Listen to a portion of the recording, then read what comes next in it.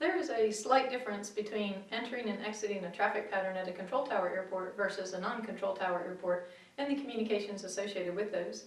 We're going to discuss the entry procedures and exit procedures for a non-control tower airport as it's listed in the AIM. First, we're going to discuss approaching or arriving at the non-control tower airport.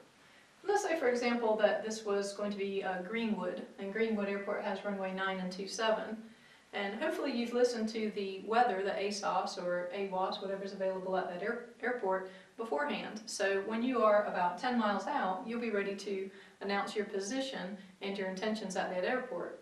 So for example, if the wind was coming out of the west-northwest and you've already chosen runway 27 mentally, when you are about 10 miles out, you would make your first call. Now at a non-control tower airport, we always state the name of the airport before and after our transmission because we're using the CTAF. The CTAF is the Common Traffic Advisory Frequency.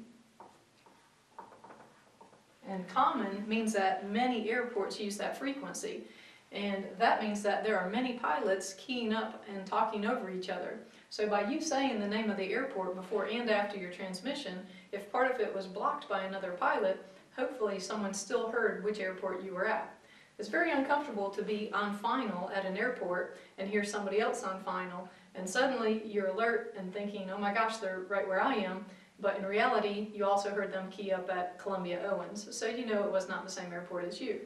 So how the communication sequence would work is when you're about 10 miles out, in this example, we may say Greenwood traffic, Cessna 4642 Juliet, 10 miles to the southwest, 3000 inbound for runway 27. That way, if any other traffic is arriving or departing the area, they know exactly where to look for us. Then, when we arrive a little closer to the airport, perhaps 3 miles away, then you would announce your position again with your intentions. So in this example, we may say Greenwood traffic, Cessna 4642 Juliet, 3 miles southwest, descending through 2,500 to enter left downwind for runway 27. And then finally, as you're entering into the pattern itself, you want to arrive at the traffic pattern altitude. Now at Greenwood, the field elevation is approximately 631 feet. And normally you would add 1,000 feet to the field elevation to fly that traffic pattern. So a standard traffic pattern altitude at a non-controlled tower airport would be 1,000 AGL, or 1,000 feet above the ground. If it's anything other than that, you'd have to refer to the airport facility directory, and it would tell you in there. Sometimes airport traffic patterns may be 700 or 800 feet above the ground for one reason or another, perhaps overlying airspace. But standard would be 1,000 feet above our field elevation. So we would just take our 1,000 and add it to the field elevation. So we would expect our traffic pattern altitude to be about 1,600. We want to arrive at the pattern at that altitude. The AIM does not recommend that you descend down into the pattern because there may be someone below you that you didn't see. So they prefer that you already be at that pattern altitude as you arrive into the pattern. Now, by entering in on the 45-degree downwind, it gives you a nice view of anyone in this area or anyone in this area as you're arriving. Now keep in mind, we are discussing radio communications, but communications are not a requirement to enter and exit out of non-controlled tower airports. There are many smaller airplanes such as a Piper Cub that don't have radios at all. So you need to be very vigilant and look around to make sure that you don't see any other airplanes. So now as you enter in the downwind, your communications would be something similar to this. Greenwood traffic, Cessna 4642 Juliet entering left downwind for runway 27, Greenwood traffic. Now the reason we want to specify the left downwind is because it certainly shows where we are in the pattern. If we were on a right downwind, then our position would be here. We'd go down, right downwind, right base, and then final. But by specifically saying left downwind, everybody would know that you are on the south side of that airport. Now once we're in the downwind and we're ready to turn base, then we would say Greenwood traffic, Cessna 4642 Juliet, turning left base for runway 27, Greenwood traffic. And then as we turn final, we don't need to specify that we're turning left final because final is final. There's only one place you could be. So when you turn final, your communications would be something similar to Greenwood traffic, Cessna 4642 Juliet, final for runway 27, Greenwood traffic. Now if you chose to do a touch and go and take back off, that as you were taking off, you may want to say Greenwood traffic, Cessna 4642 Juliet, departing runway 27, remaining in the pattern. And that way, again, if there's any other traffic in the area, they know exactly what your intentions are. And as you're departing out, you would then turn crosswind. So your communication would be Greenwood traffic, Cessna 4642 Juliet, left crosswind for runway 27, Greenwood traffic. Again, the rules or sequence we're using is we're saying the name of the airport before and after our transmission. We are saying our call sign, and we're saying our position, definitely specifying whether we are left or right traffic. So that's how our communication sequence works. We want to make a 10-mile-out call, a 3-mile-out call, entering the pattern, left downwind, left base, final, departing, and left crosswind, and we can go around and around in the same sequence. Now we're going to discuss what should we do if we are going to exit the pattern. In order to exit the pattern, if we were going to depart runway 27, then hopefully we would say Greenwood traffic, Cessna 4642 Juliet, departing runway 27, Greenwood traffic. The proper departure, or I would say proper but really recommended by the AIM, the FAR AIM, is if you're going to depart the pattern in any direction opposite the traffic pattern's sequence, then they would prefer that you climb to 1,000 feet before you make your turn. What this does is it gets your airplane out away from the pattern before you make a turn opposing the direction of the pattern. If you were going to depart and you were going to turn in the direction, like your departure plan was to go somewhere to the southwest or south or southeast, you're really going in the direction the pattern's going, then they prefer that you climb out about 500 feet and then depart at a 45-degree angle and then turn as you're climbing and continue to depart the area. So your departure procedures at a non-control tower airport is if you're going to go in the opposite direction of the traffic flow, you should climb to 1,000 feet above the ground before making your turn.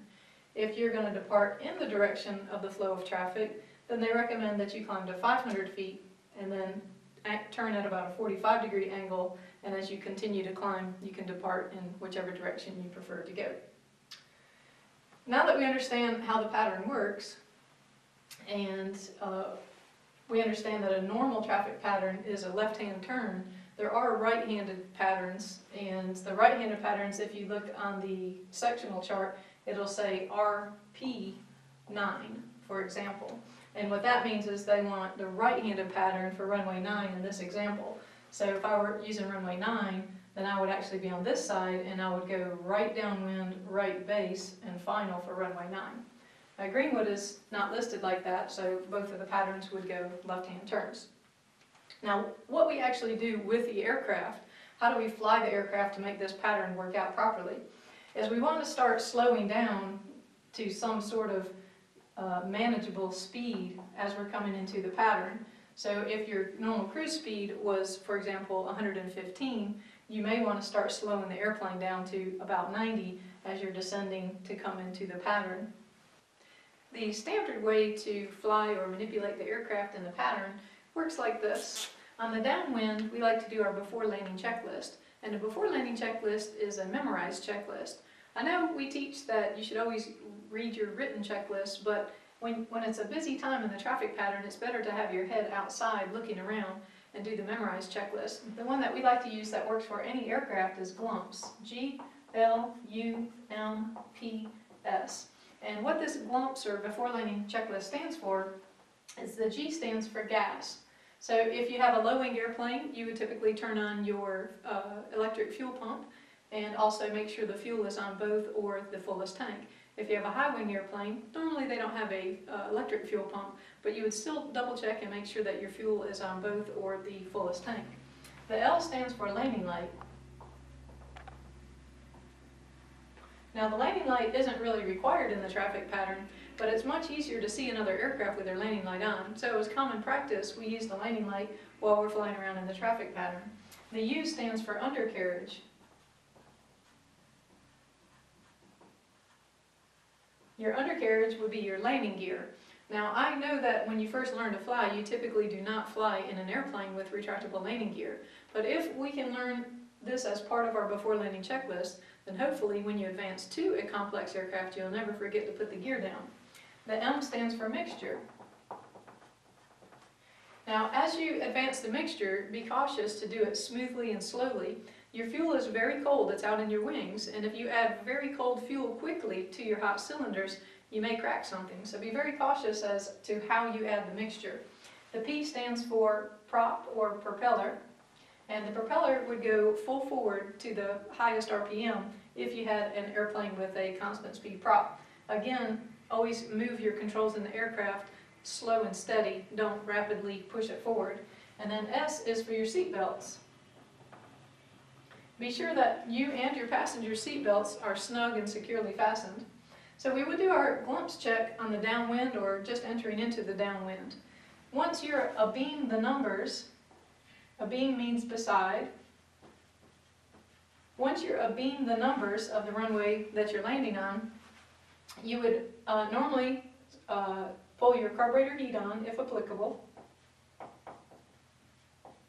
So you pull your carb heat on, you reduce the throttle to about 1500 RPMs, and you would hold the aircraft's nose level with the horizon to cause the airplane to slow into the white arc or your VFE, that's on your airspeed indicator. So once the aircraft is slowed, you're holding the back pressure to slow the aircraft down into your VFE speed, then you can add 10 degrees of flaps. Once you've added the flaps in, you may now allow the nose to settle a little bit for a normal descent picture. And I like to think about it as the distance that I see between the dash and the horizon. If I typically see an inch sitting flying straight and level, then I allow that distance to be doubled to set up my descent picture. So as I allow the nose to come down and hold it in that nice descent picture, I retrim the aircraft and make sure that it flies nicely in a descent. And usually you end up with about a 500 foot rate descent around the rest of the pattern. Now of course you may have to adjust the throttle and adjust your descent according to how windy it is, but sometimes you get a wind gust that lifts you up and sometimes the wind suddenly stops and your airplane settles quickly. Now how we know when to turn base is at a 45-degree angle with the corner of the runway. So at this 45-degree angle, we are descending about 500 feet per minute and we begin our turn to base. And when you're established on base, you would use 20 degrees of flaps. Now, where you actually apply the flaps in your base leg is up to your discretion. If you see that you look a little bit high at this point, then you should add your flaps in earlier because they're going to slow the aircraft down and help you descend quicker. Also, if you see that you're a little bit low, you may want to delay adding flaps, and sometimes you may want to delay adding flaps until you're on final. But we're just talking about a very typically flown traffic pattern. And once we turn final, then we would usually add 30 degrees of flaps. The professionals recommend not to add flaps when you're in the turn, just in case you ended up with asymmetrical flaps. That's flaps without symmetry. Asymmetrical, meaning that one flap went down and the other one didn't. It will cause the aircraft to begin to roll, and it may confuse the pilot and be hard to correct the situation. So try to avoid applying flaps when you're in the turn. Once you've turned final and you applied 30 degrees of flaps, reserve your last flap setting, which is usually 40 degrees of flaps, until you are very sure that even if in the event that your engine failed, you could still glide and make that runway. So once you're sure that you could glide and make the runway, you would normally add full flaps, the rest of your flaps in there, and then proceed across the threshold. Start reducing the throttle, smoothly reducing the throttle. You don't ever want to really, just yank it backwards. Smoothly reduce the throttle and go into your level off, and then finally your flare. Now, if you're going to do a touch and go and take back off, be sure that we clean the airplane up before we add power, because we don't want to try to take off if we have flaps in and your carburetor heat out and the trim isn't reset.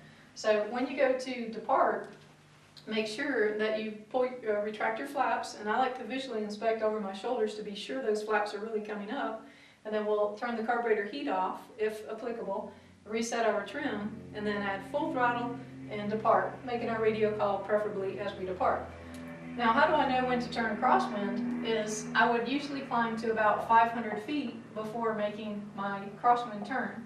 The AIM recommends between 500 to 700.